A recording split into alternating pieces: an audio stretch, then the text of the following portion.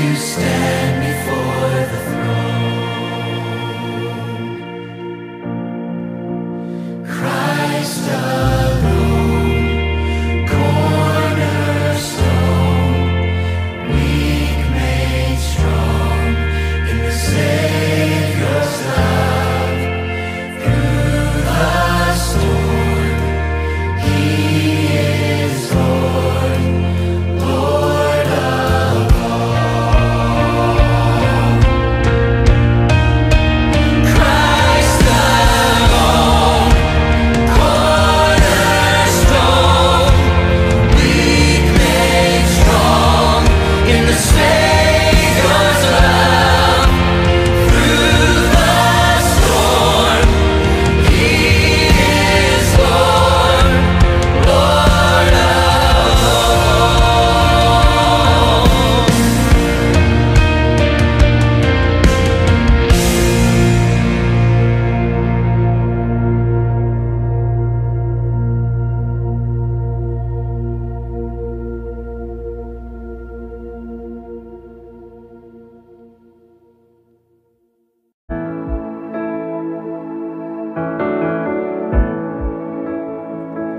I love you, Lord. Oh, your mercy never fails me. All my days I've been held in your hands.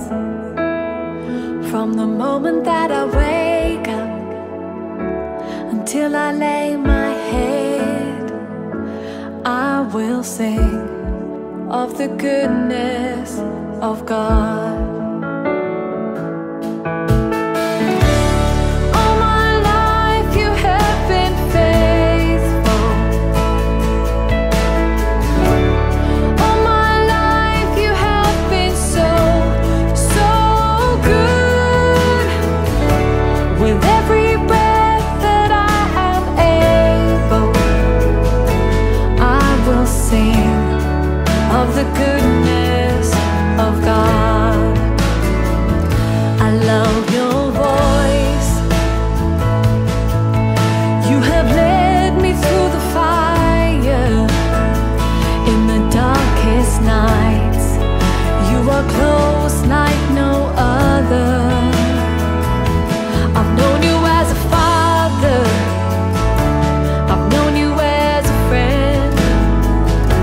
I have lived in the goodness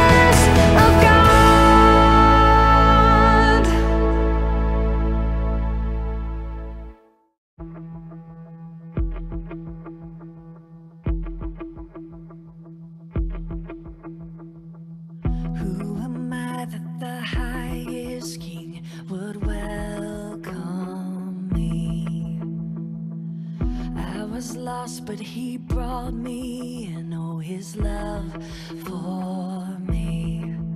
Oh, his love for me.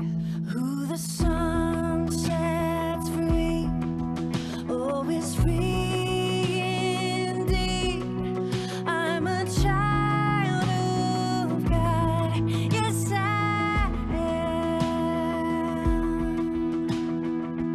Free at last, he has ransomed me. His grace runs deep.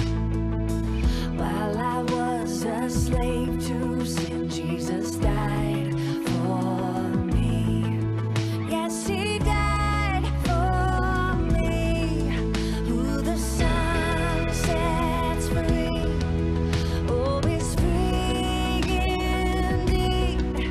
I'm a child of God.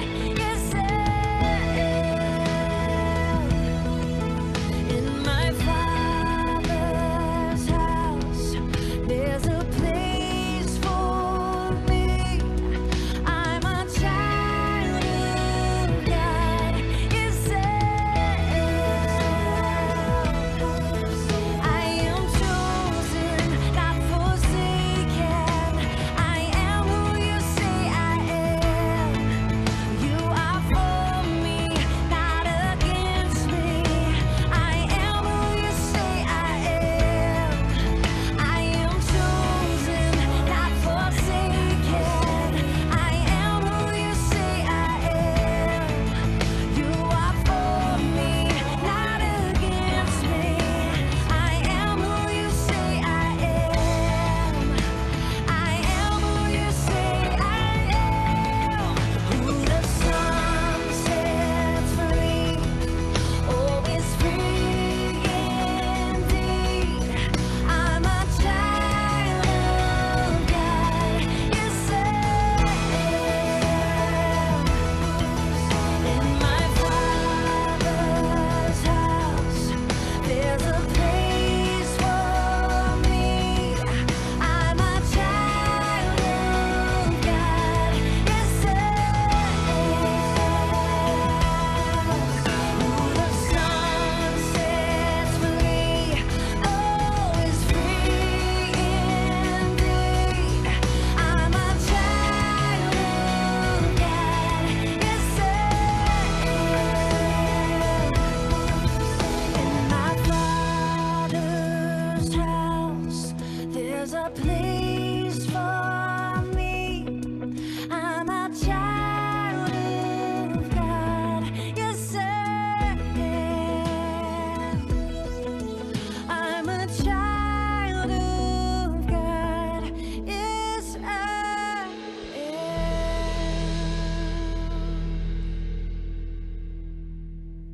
Father, I want to thank you that you're for us and that you're not against us, or that you've chosen us in Christ before the creation of the world, or that you're faithful and that you're good and that you're trustworthy, Lord. Lord, I want to pray for each one today that you'll pour out your Spirit afresh upon them, because you're a good, good Father.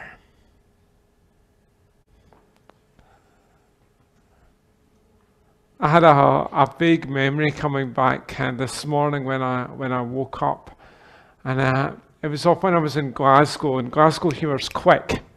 And nothing against Southern English humour, it's just a bit slower. And you have to be quick on your feet in Glasgow. And I remember when I was in high school chaplaincy with a pastor, and this young person said to the pastor, quick as a flash, he said, "McCurry, your faith's just a crutch." And my immediate reaction was, "You cheeky wee teenager, how dare you say such a thing?"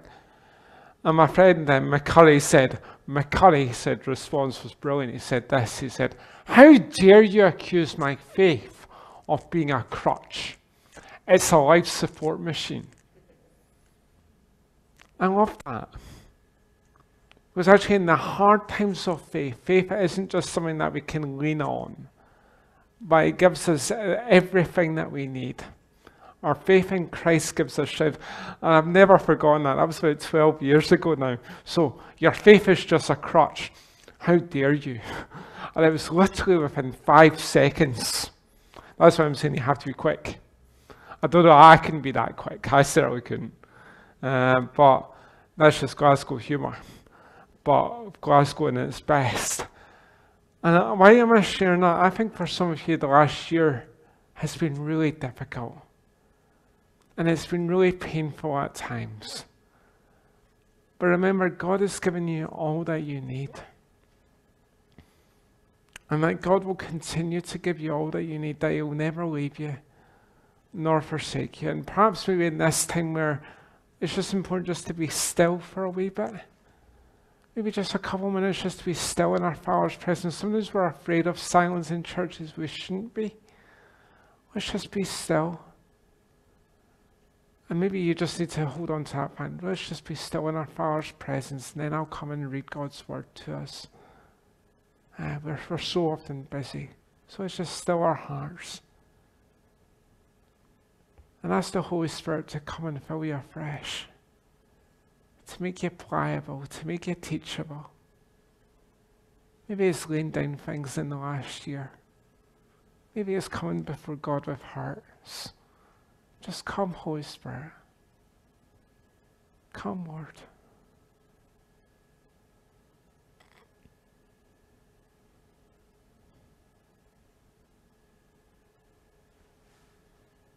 Lamentations 3:19 says this, I remember my affliction and my wandering, the bitterness and the gall.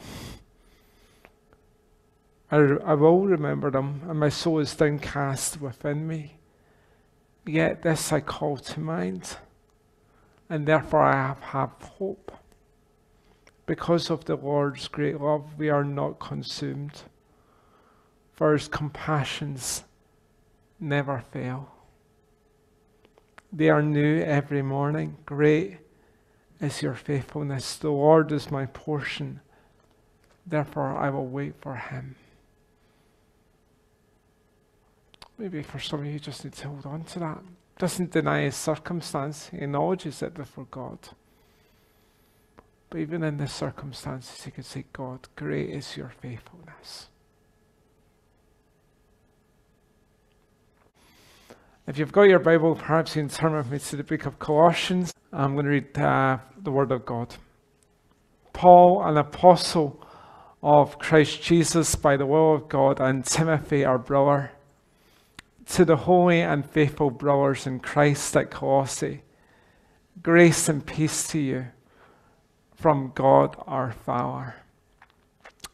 We always thank God, the Father of our Lord Jesus Christ, when we pray for you, because we have heard of your faith in Christ Jesus and of the love you have for all the saints. Faith and love that you spring from the hope that is stored up for you in heaven, and that you have already heard about in the word of truth, the gospel that has come to you.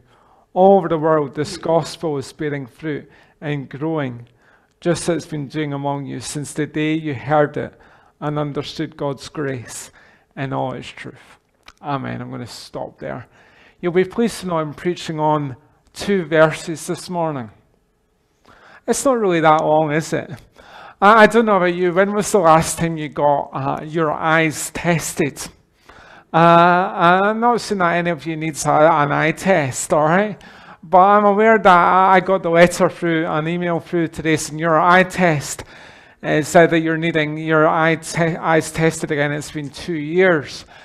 And in many ways, as Christians, it's really important that we have a spiritual eye test, because our vision is really, really important to us.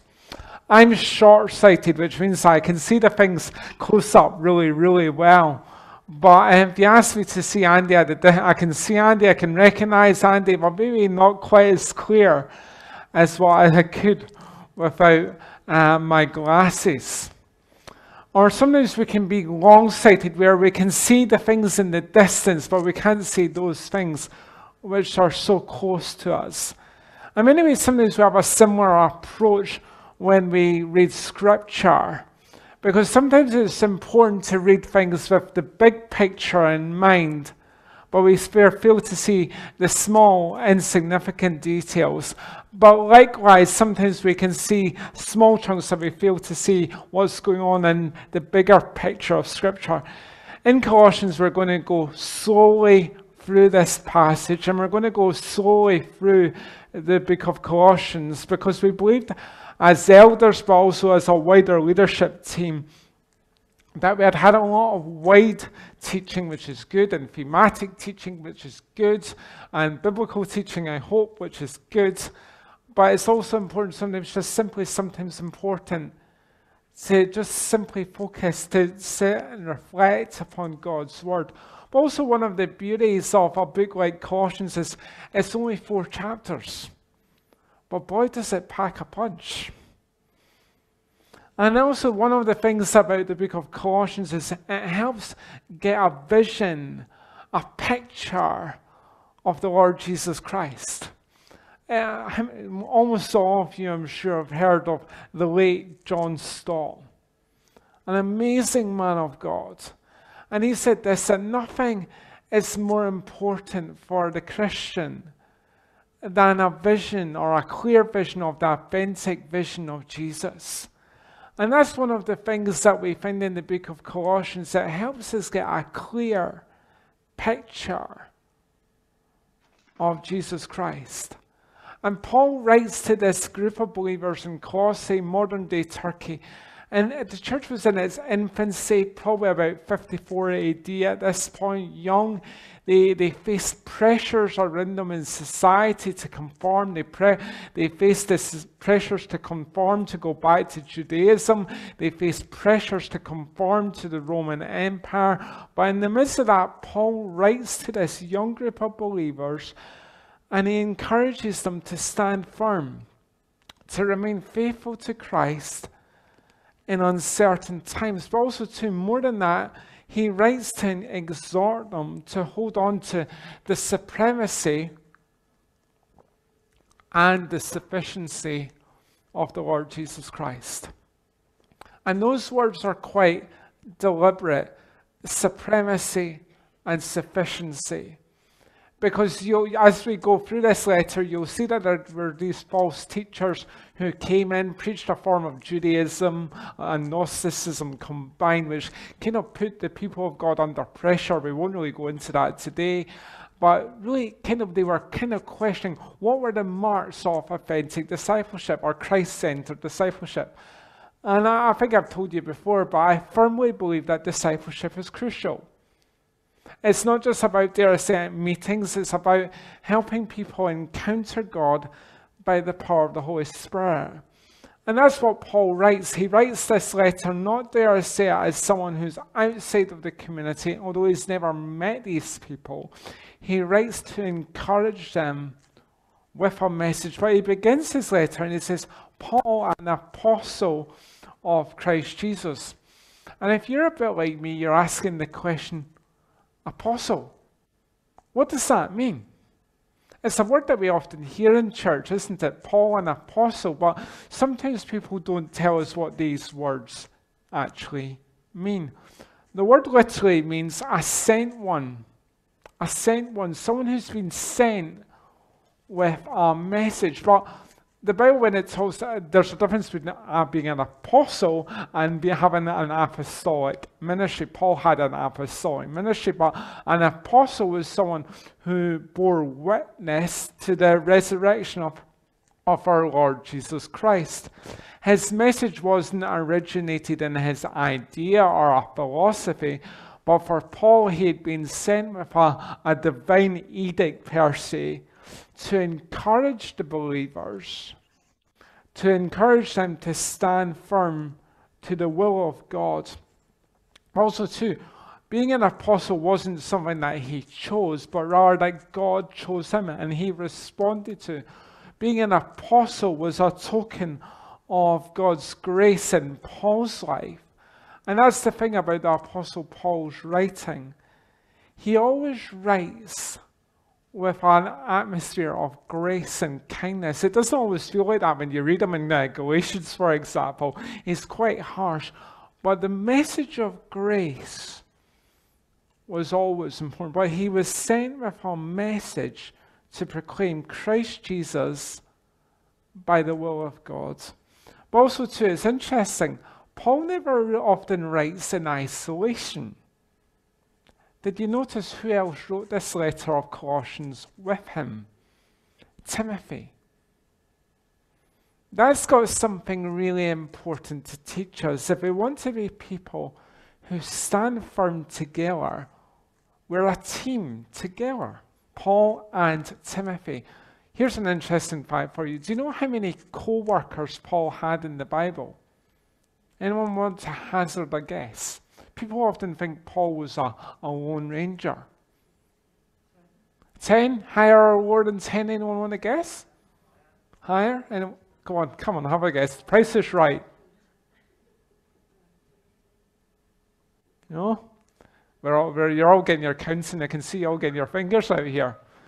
Believe it or not, there's over 64 people that Paul writes with, or who exhorts, who are his co-workers in his writings. Interesting. Not many people realize that. So when Paul writes, often he writes not just with an individual lens, he writes with a community lens. And this is what he does when he writes with Timothy.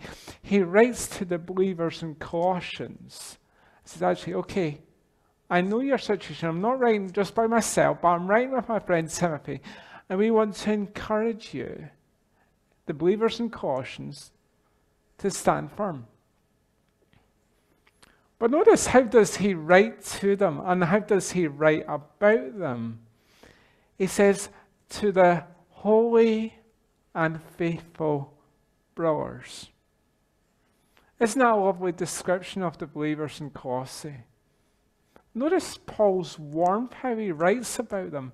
Firstly, he says that they were holy. Is holiness really that important in the church of the Lord Jesus today? Yes, it is. Because actually, again, what does it mean to be holy? It's a good church word, isn't it? You know, we often sing, holy, holy. I won't sing anymore because I'm on camera and it's terrible, right? But actually, Scripture says, be holy as I'm holy. But still, still not told me what it does it mean to be holy. But actually, to be holy means to be totally set apart for a sacred purpose. That's what Paul writes and talks about the believers in Colossae. He says they were set apart. Notice that doesn't mean that they were separate. They were set apart. They were distinctive. They were different. One of my heroes in church history is a man called Robert Murray McShane.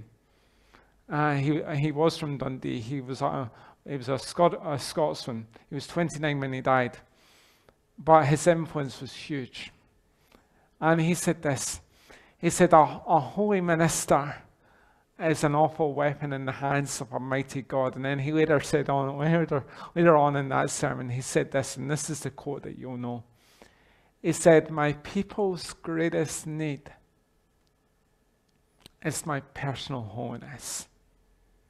And I think if that was written and true in 1850, I think that's arguably even more so true in the Church of the Lord Jesus today in the year 2021.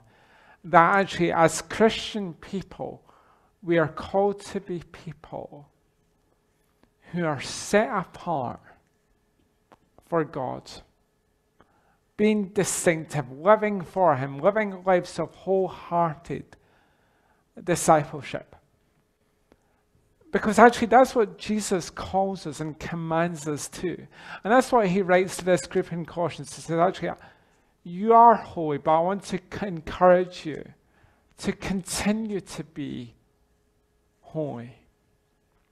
Some of you may have in your Bible here, in that phrase, it doesn't say holy ones.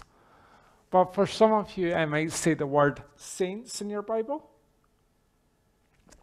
Is that what it says in some of yours? Tell me if it does or if it doesn't. literally the word is interchangeable in the Greek. But what I'm going to try to say is, to be a saint isn't, dare I say, a set person who's been set aside by the Pope. That's what happens to the Catholic Church. But actually, we're all saints together. We're all part of the family, the household of God. But as God's people, we are called to be people, not just as individuals, but as a community of faith. We are also called to be set apart, distinctive, different. Hebrews chapter 12 has some really sobering words, but challenging words. It says, without holiness, no one will see the Lord. And I've been thinking about this in recent times, about this passage when Paul writes to encourage the believers to be holy, to be separate, to be distinctive. What did that mean in the midst of the Roman Empire, when you would have pledged your loyalty and you would have pledged your allegiance to Caesar? To say, actually, I'm not going to pledge my allegiance anymore to Caesar. Actually, I'm going to pledge my allegiance and my loyalty to King Jesus. For many people that Paul writes to in this community in Colossae, they would have known people who'd laid down their lives for their faith. It was a supreme cost for them to say that Caesar isn't Lord anymore, but rather Jesus is my Lord. And I think in our society that we're living in, to say Jesus is Lord of my life, to say that Jesus is going to be wholly set apart for him, that's going to become increasingly costly. So that's why this book of Colossians is so important, that we learn the lessons from it. But notice, he didn't just finish with the instruction of you're called to be holy, but he said you're called to be faithful. Did you notice that in the text? Verse 2. You know, actually, they're wonderful words. And actually, the word faithful is actually an interesting word in Greek. I'm not really a Greek scholar. I want to stress that. I basically said like I know what I don't, right? I pick up what I learn through reading, right? But the word faithful can be translated several ways. It can be translated the word faith, it can be translated the word faithfulness, and often it can be, sometimes it's really hard to make this sharp distinction between the two. But what I want to say is this, in this context, I think when Paul writes, he writes to remind them that if they're going to be set apart, if they're going to live lives which are holy, it will be marked by faithfulness to our Lord Jesus. And actually, Jesus says that if you love me, you will obey my commandments. Faithfulness to Christ is absolutely paramount in our lives. And actually, faithfulness to Christ is more important than effectiveness. I want you to think about that. That sounds something quite easy off the tongue, but it's actually quite difficult to think about it. What is the mark of a church? Is it to be effective, or is it to be faithful? You're saying, Gav, why do you draw this distinction between the two? Actually, one of the reasons why I made the distinctions between the two is you can have big churches, but it doesn't mean that you're faithful. It just means that you've been effective in pulling a crowd. But actually, as Christian people, we're called to be people who are faithful. Actually, sometimes the first sign of faithfulness amongst God's people is this. It's when actually God peels things away, when you get smaller.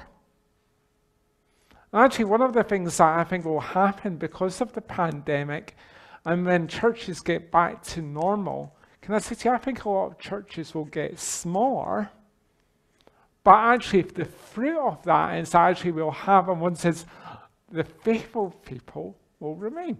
The people where church has just become part of our habit, we've got out of that habit in the last year. I'm not saying that this will happen in this church, but I'm just saying, as God's people, we're called to be people who are faithful. But notice how else does he describe them? Holy, faithful, and then some of you read the word brothers. And some of you, if you're a bit of a feminist, you're going, hang on a minute, what about the sisters? Actually, can I say to you, you don't need to worry about that. I want to explain why. And maybe this is some bit of knowledge again. The word there is actually the word Adelphi, which means simply the household of God.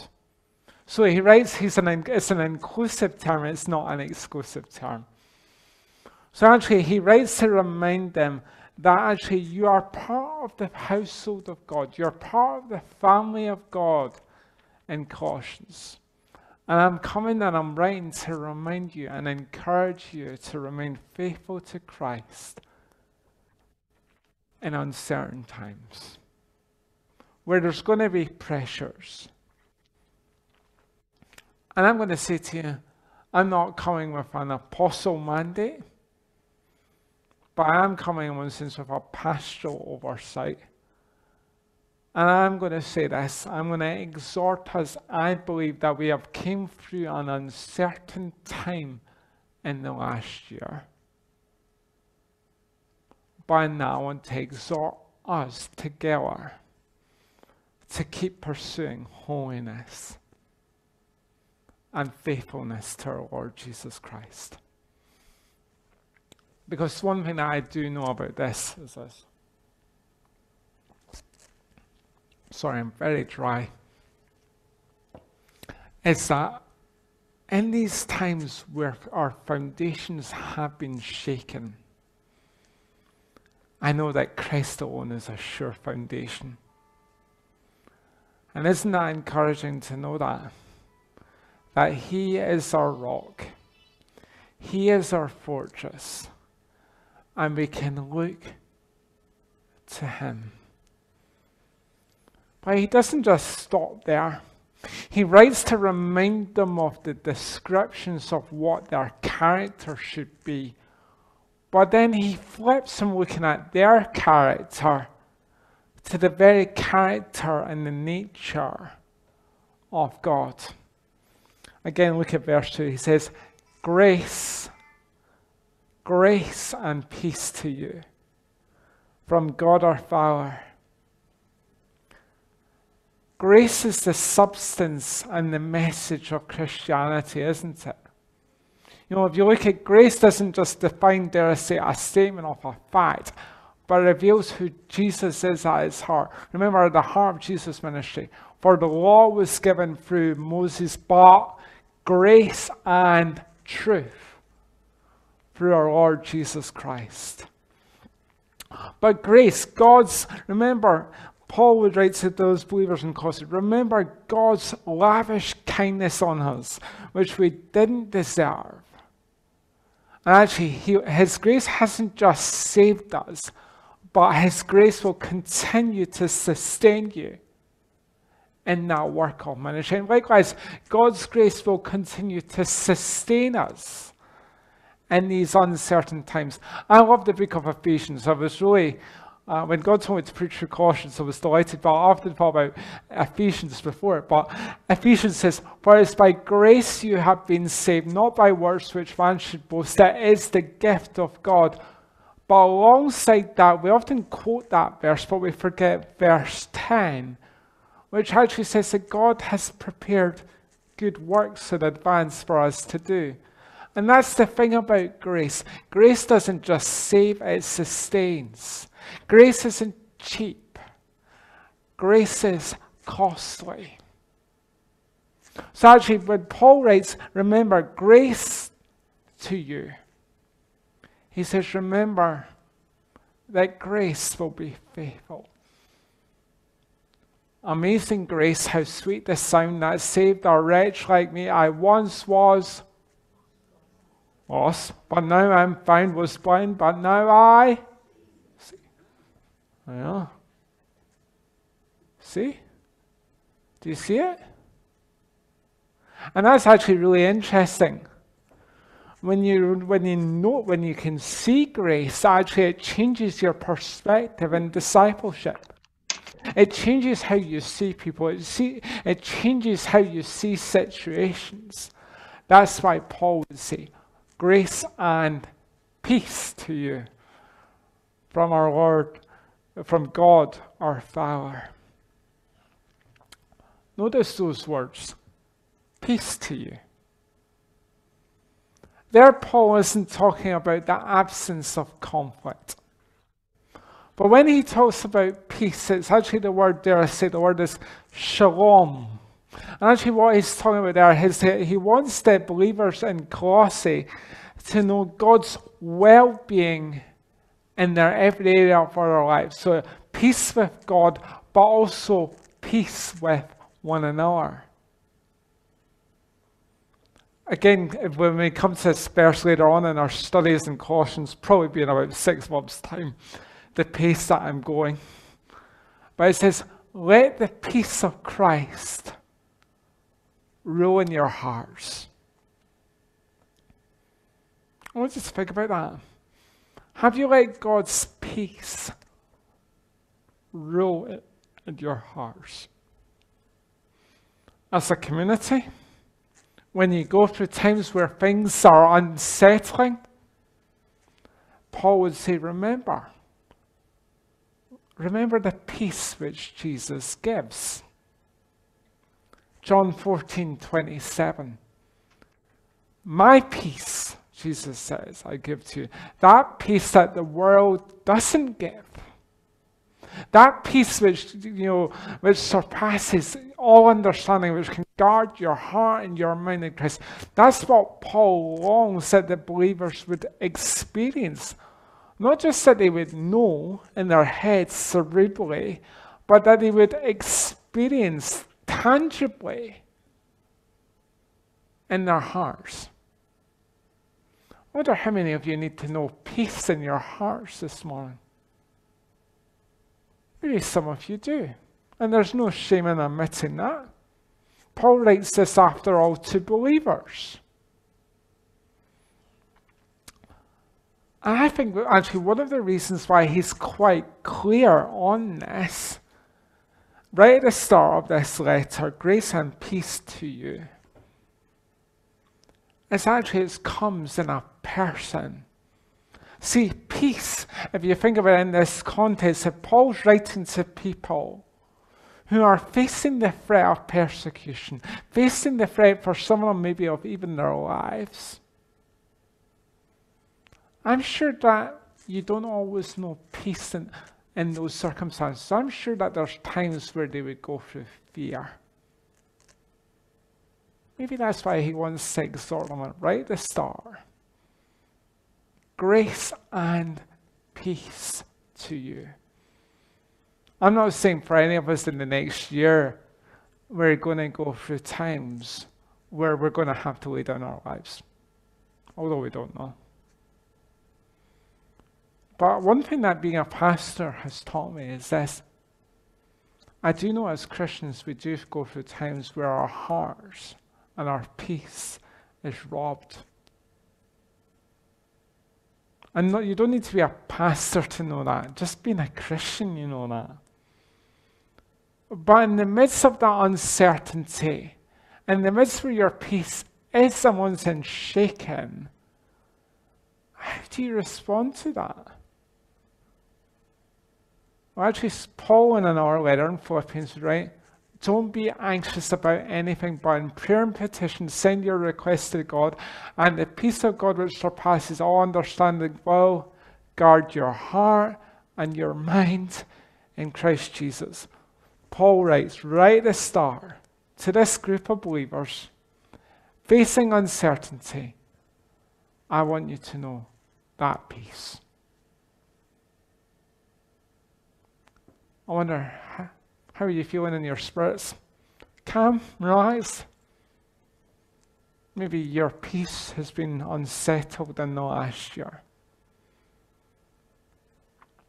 I think it was Charles Spurgeon who said this. This is off my script, but it's a prompt that I feel led that I need to share. And he said it's a wonderful comfort for the Christian to know that they can lay their head on the soft pillow of God's sovereignty. I want you to think about that image. The soft pillow of God's sovereignty.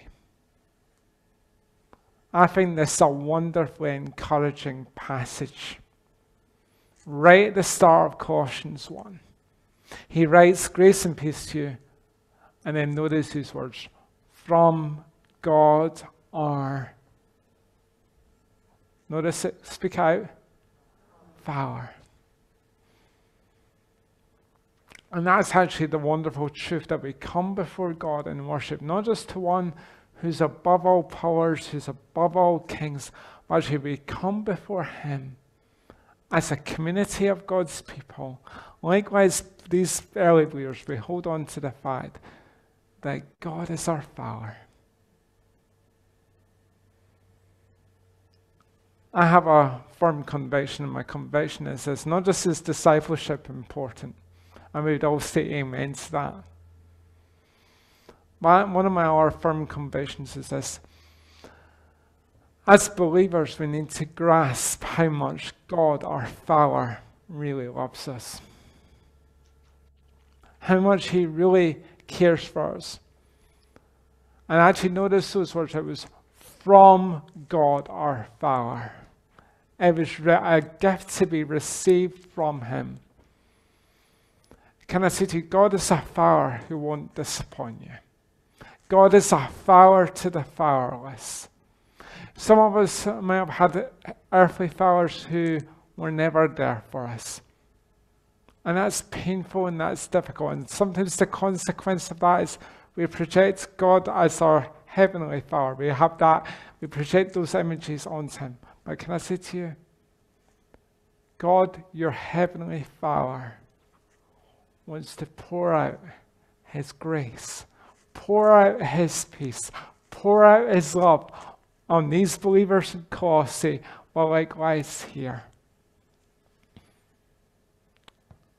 And I just think for some of us, we just need to hold on to that truth. Paul writes to exhort them. And I write, not write, but I speak, and I want to exhort you as God's people today to be people set apart. We'd all say, amen. I hope. I think we'd always sort one another. Yes, we want to be faithful. And again, we would say, yes, Lord, amen. But when we come to that point, we want to exhort people to know God's grace. We would say, yes, amen. Also, we want to exhort one another to live in the peace and know that you're loved by your Father. And your Father loved you so much that he sent his one and only Son to die on that cross so that you could stand forgiven, so that you could know grace, so that you can know peace with God. And that's what gives us hope, so that we too can stand for him faithfully, so we can trust in the supremacy and sufficiency of Christ. In uncertain times, we can still declare that Jesus is Lord of our lives. May we hold on to Christ. But you know what? Without my glasses, I need a bit of a spiritual eye test. But thank God, when I put them on, everything is clear. And my prayer is, as we do this series together in Colossians, that we'll have a clearer vision of Jesus together. Amen.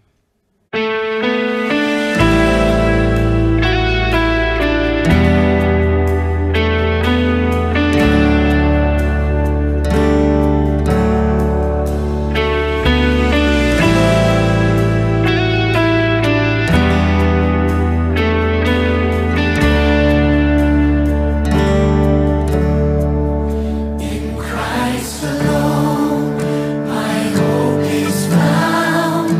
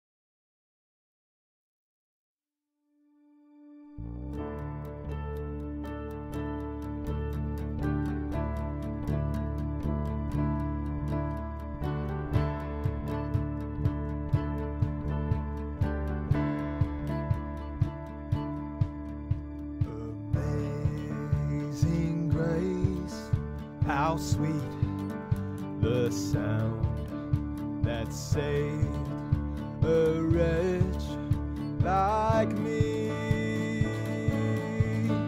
I once was lost, but now I'm found. Was blind, but now I see. 'Twas grace that taught my heart to feel and brave my fears relief. How precious did that grace appear the hour I first believed. My chains are gone, I've been set free.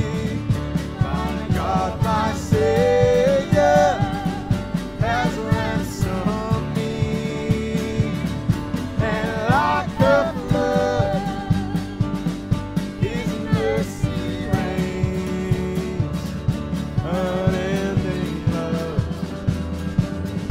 amazing grace.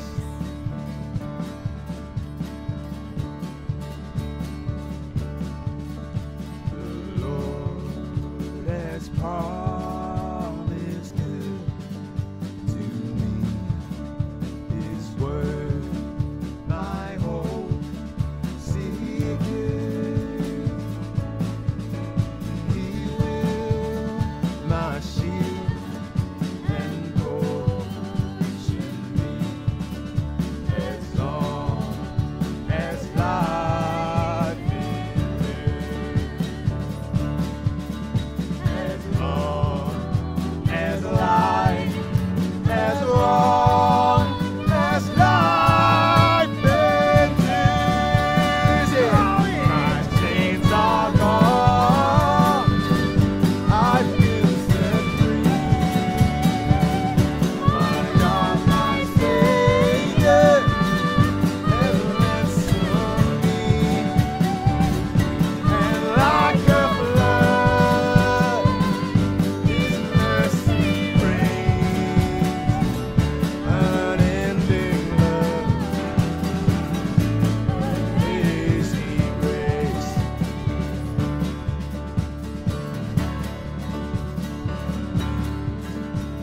The earth shall soon dissolve like snow. The sun forbear to shine. The God who called me below will be forever mine. Will be forever mine. Will be forever mine. Oh, you are forever mine. My chains are gone, I've been set free. Oh, my God, my Savior has ransomed me. Oh, and like a flood, His mercy reigns, unending love, amazing grace. Oh, unending love,